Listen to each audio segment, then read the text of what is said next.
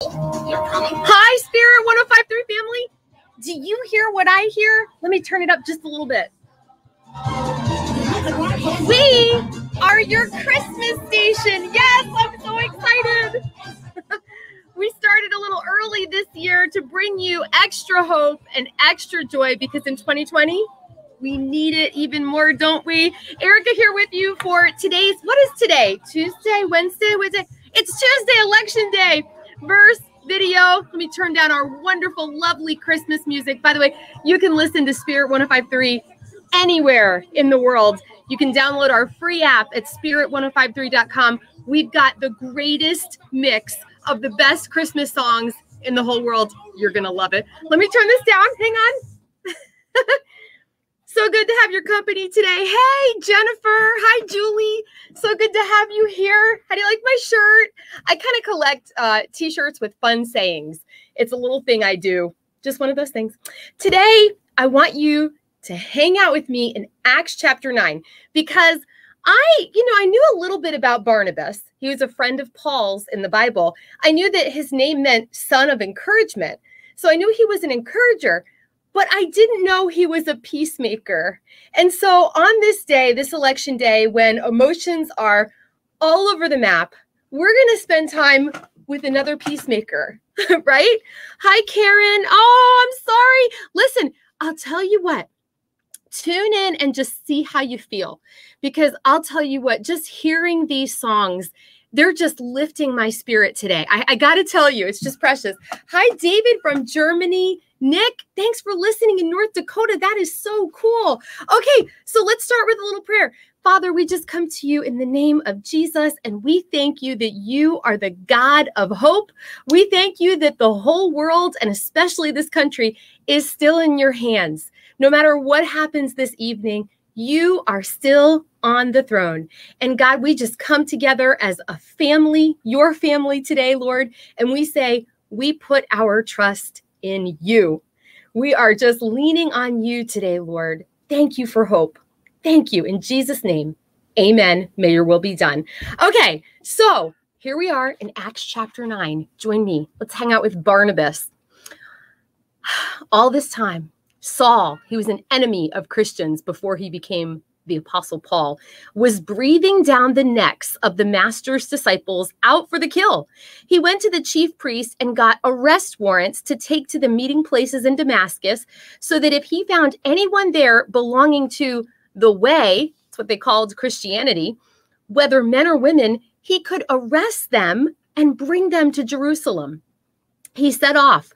When he got to the outskirts of Damascus, he was suddenly dazed by a blinding flash of light. As he fell to the ground, he heard a voice, Saul, Saul, why are you out to get me? I love it. He said, who are you, Master? I am Jesus, the one you're hunting down. I want you to get up and enter the city. In the city, you'll be told what to do next. His companions stood there dumbstruck.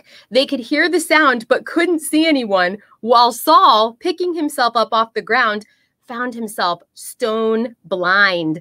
They had to take him by the hand and lead him into Damascus. He continued blind for 3 days. He ate nothing, drank nothing. You could tell that this encounter with Jesus, who he had been killing the followers of, just wrecked Paul. So there was a disciple in Damascus by the name of Ananias. The master spoke to him in a vision. Ananias. Yes, master, he answered. Get up and go over to Straight Avenue. Ask at the house of Judas for a man from Tarsus. His name is Saul. He's there praying. He has just had a dream in which he saw a man named Ananias enter the house and lay hands on him so he could see again. Ananias protested, I love this. Have you ever talked to Jesus like this? Like, Jesus, you really can't mean that. You don't want me to go help a guy who's persecuting your people. Hi, Paulette. Hi, Rebecca. Hi, Darlena. Hi, Harry. Right? Okay. So seriously, I have done this before. I've been like, Jesus, you can't mean me. Like, you're not talking about me, right? And so Ananias protested, Master, you can't be serious. Everybody's talking about this man and the terrible things he's been doing, his reign of terror against your people in Jerusalem. And now he's shown up here with papers from the chief priest that give him license to do the same to us.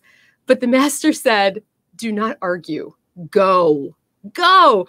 I have picked him as my personal representative to non-Jews and kings and Jews. And now I'm about to show him what he's in for, the hard suffering that goes with this job. So Ananias went and found the house, placed his hands on blind Saul and said, Brother Saul, the master sent me, the same Jesus you saw on your way here. He sent me so you could see again and be filled with the Holy Spirit. No sooner were the words out of his mouth than something like scales fell from Saul's eyes. He could see again. He got to his feet, was baptized, and sat down with them to a hearty meal. Saul spent a few days getting acquainted with the Damascus disciples, but then went right to work, wasting no time preaching in the meeting places that this Jesus was the Son of God. It's amazing to me that you could go from killing Christians, putting them in prison, to preaching about Jesus. It's such an incredible story. And I love that. They were caught off guard by this and not at all sure they could trust him. They kept saying, isn't this the man who wreaked havoc in Jerusalem among the believers? And didn't he come here to do the same thing, arrest us and drag us off to jail in Jerusalem for sentencing by the high priest? But their suspicions didn't slow Saul down for even a minute. His momentum was up now, and he plowed straight into the opposition, disarming the Damascus Jews and trying to show them that this Jesus was the Messiah. After this had gone on quite a long time, some Jews conspired to kill him, but Saul got wind of it. They were watching the city gates around the clock so they could kill him. Then one night, the disciples engineered his escape by lowering him over the wall in a basket. Back in Jerusalem, he tried to join the disciples, but they were all afraid of him. Here comes Barnabus. I love this. They didn't trust him one bit. Then Barnabus took him under his wing. He introduced him to the apostles and stood up for him, told them how Saul had seen and spoken to the master on the Damascus road, and how in Damascus itself he had laid his life on the line with his bold preaching in Jesus' name. Okay, Barnabas is going to bat for Saul. He's telling the other believers, this is who he really is. He really wasn't a bad guy. Jesus changed his heart on the road, and we've got to accept him as a brother. And that is bold peacemaking. Peacemaking isn't meek. Sometimes it's totally bold.